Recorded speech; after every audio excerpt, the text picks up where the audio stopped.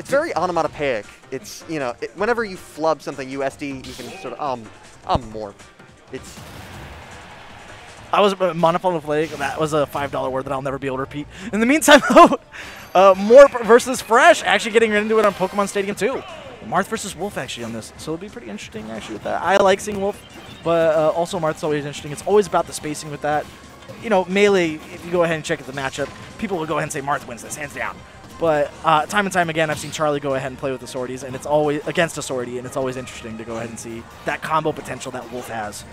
Yeah, there isn't a general consensus as to who wins this matchup from what I've seen. You know, a ton of people think, oh, this is maybe a matchup that Marth perhaps does better than Lucina with, because originally, you know, Wolf's entire kit gets outranged by Marth and Lucina with the exception of his forward tilt. His forward tilt very disjointed, but the fact that Marth can challenge that from a distance and perhaps be a bit more rewarded for doing so, combined with the additional buffs he got in the last patch, this might be a bit more even than you think. And button, button, button, that concludes the button check. It's so weird hearing him in English. I still can't get over the idea that Marth learned English.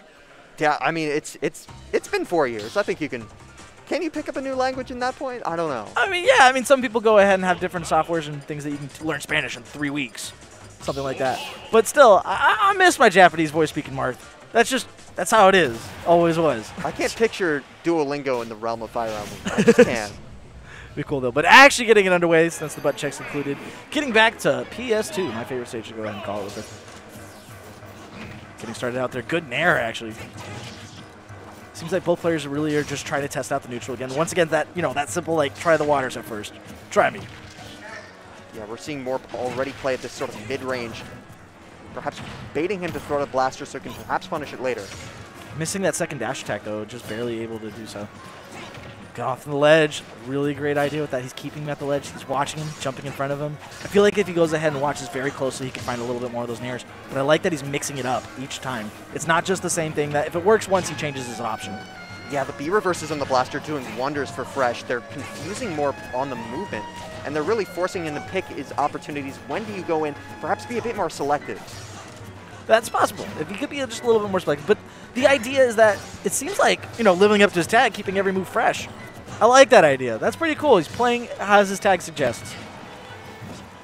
I always think that's always fun. Through that nair as well, finds the grab. More damage. How does he get around this ledge trap? No fear, actually, in that. He's normal got up the last 3 times in a row, actually. Oh, air dodge. Unfortunate. Morp. Got to go ahead and work with that a little bit better. Yeah, sad way to end the first stock, but already lands a tipper and has him underneath the platform. That's where you want your opponent to be as Marth. But yeah, no, Phresh actually doing really good with his mileage. He's already starting to lap him. Gets the grab, down throw. Guy has him at that same ledge again. Yeah, it's the second time he's tried to read the jump with a full hop back air, and that could be trouble. Doesn't go for the down smash, instead finds the grab. Still, Phresh playing very calculated, no risks. Absolutely just keeping him off the side, very calculated. He finds him rolling, and he's going to go get a back throw out of it. Over a stock in the lead, I mean, why wouldn't you play this way? Oh, absolutely able to capitalize. Not getting off the ledge. Phresh has just made sure that he can't play at all. He's not letting him play the game. For dash attack, able to get a forward tilt off of the missed tech too. That forward air, down air just doesn't get the spacing. He wanted to go for something fancy there, but missed the opportunity. Gets the back air off the side there, get a little stun laser. Still nair, not able to keep him off the side, and he down airs him for the first game. Phresh with a fresh 3-stock. That was one-sided from start to finish. Phresh controlled that game in all 3 stages. Advantage, getting his wishes over and over again. It seemed like for a good 30 seconds, Morp just couldn't escape the corner. No, it was really great. That nair tool worked really well for him. When he got his combos were clean, good conversions. It's basic bread and butter kind of stuff, but he was able to do it so clean. And with the amount of landing nairs and landing fairs that he got, you sort of just have your way with your opponent because you can't get anything done if you're not resetting to neutral often. Oh, and he switched to Cloud now. I think he's trying to think about it as more of the outer shield option now that he can go ahead and do, because Phresh is letting with those nairs. It might give him a better option if he is able to go ahead and punish him for landing on shield. A forward smash right out just like that? I'm surprised Phresh let him do it to him. You know, why not? It's 24%. Heck yeah. I just was very surprised to go ahead and see that as the first hit that Morp opens up with. This could be a very different way to go ahead and play. And I'll be excited to go ahead and see how much this actually changes for him. He's definitely playing his spacing a lot more careful. But it seems like Phresh is still getting in those lasers. Still in command of his half of the stage. Limit very, very close. Yep, there it is.